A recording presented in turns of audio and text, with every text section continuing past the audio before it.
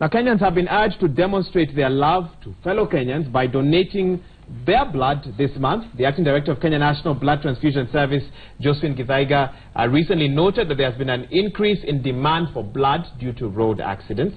There's a one-day campaign set for tomorrow on the 14th of February and has been dubbed Show Your Love, Donate Blood.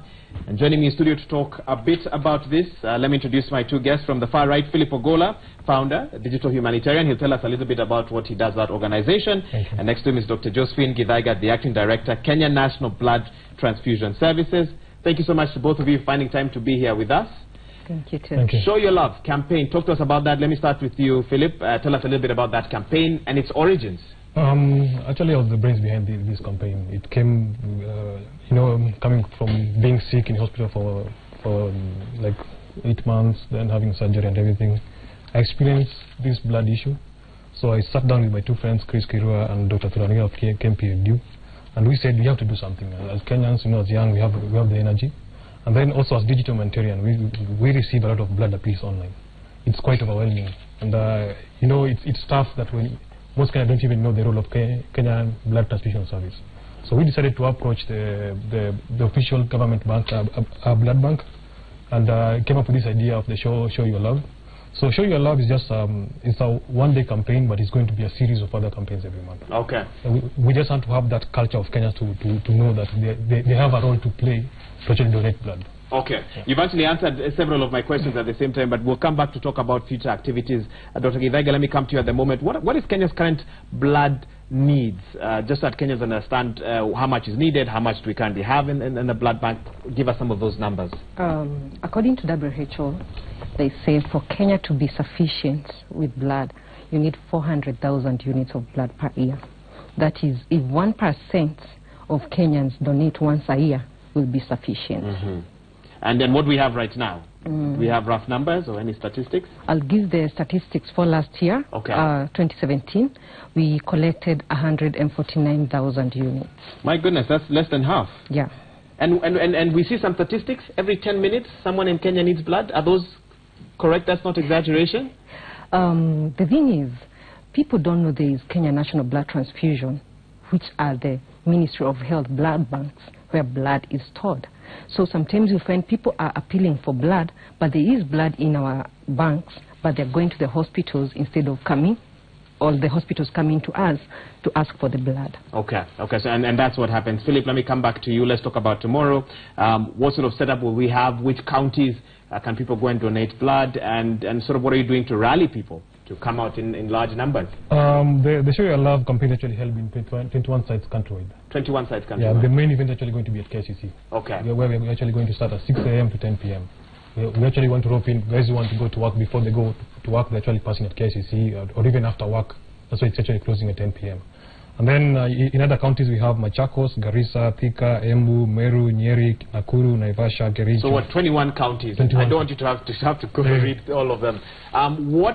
In terms of requirements, what are you hoping to achieve tomorrow? Do you have a target? And maybe you might also want to come in on this, that you hope that by the end of the 14th of February we'll have collected this amount, or this amount of blood.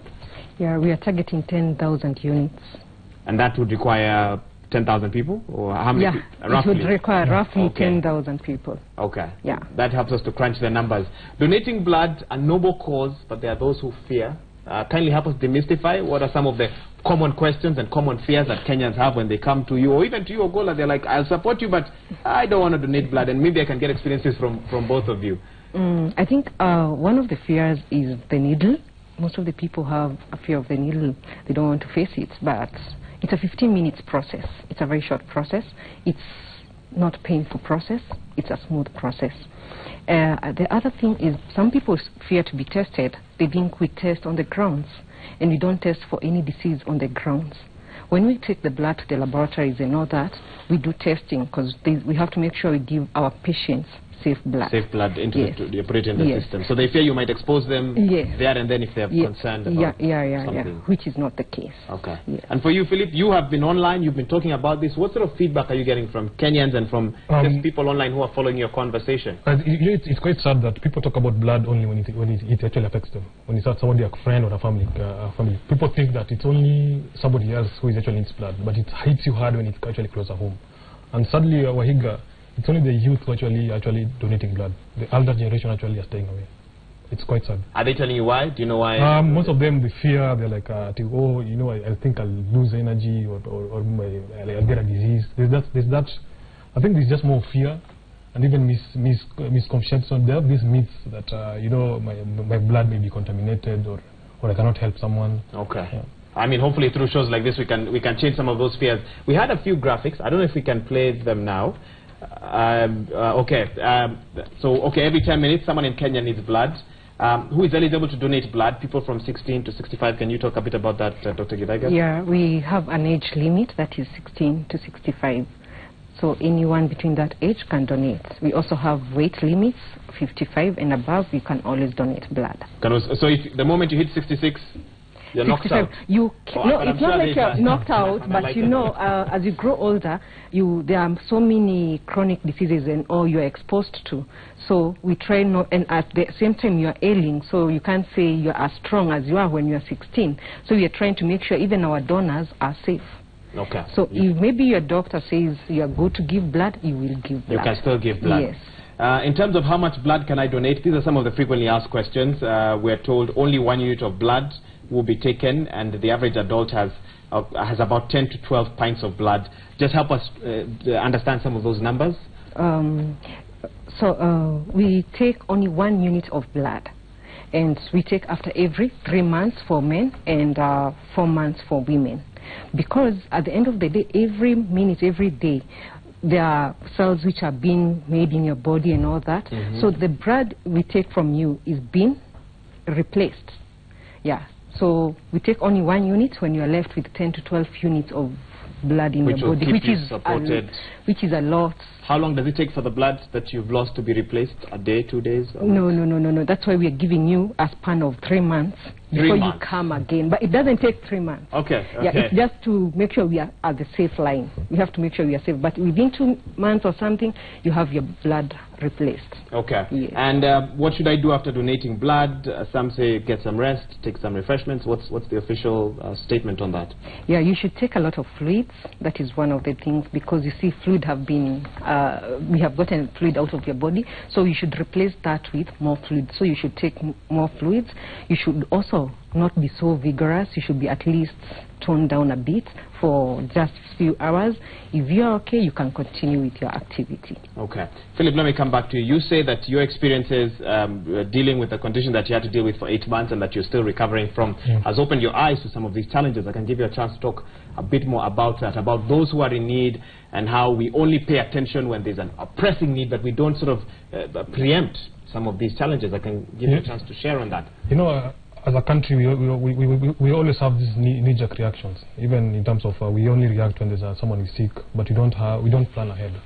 So why we are doing this campaign is actually to make Kenyans actually understand that there is need to be actually donating blood. And I'll be very honest with you, people online are quite active, but no one gets offline to actually go and donate.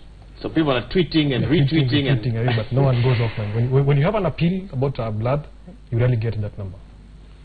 Okay. So it's just telling Kenyans it's time to get offline and discuss matters health. Maybe that should have been your second hashtag. after the first one, get offline and go and donate blood as well. Yeah. What happens after 14th? You had alluded to the potential to do other events. It's not the only one. Can you give us more specifics? Okay. After today, we're actually looking at doing more of because it's good we actually have KMPD on board. We have the Doctors Union on board, and the doctors are actually willing to be part of a conversation. We're looking to actually host talks. We're looking to have hosts, as in, going around the county by county. We're going to actually engage youth in actually issue preventive healthcare. We actually discuss about cancer, about HIV, about even people actually going for health checkups.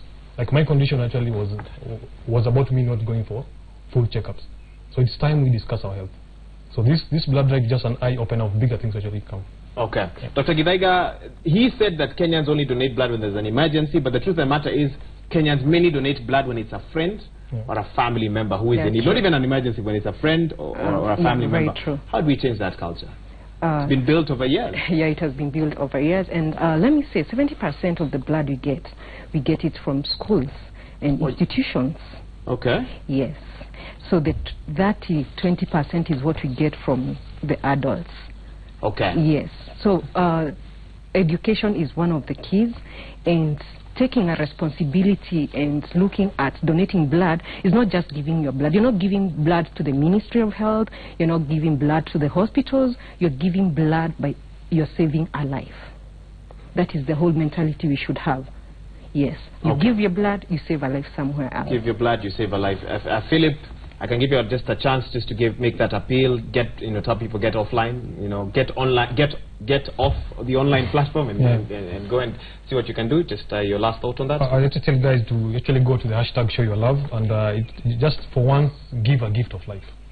Okay. And so if I'm in Nairobi, for those watching, I go to KICC. And can I go online to find out the other locations in the 21 counties? Just check the hashtag Show Your Love. Okay.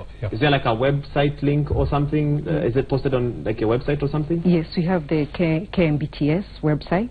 We have also Twitter, KMBTS official. Yes. Okay. And we have Facebook also. Noble cause indeed. Thank you so much. That's Philip Ogolla, founder of the Digital Humanitarian, a lot of online activation there, and Dr. Josephine Githaiga, Acting Director, Kenyan National Blood Transfusion Services. Noble cause. They've challenged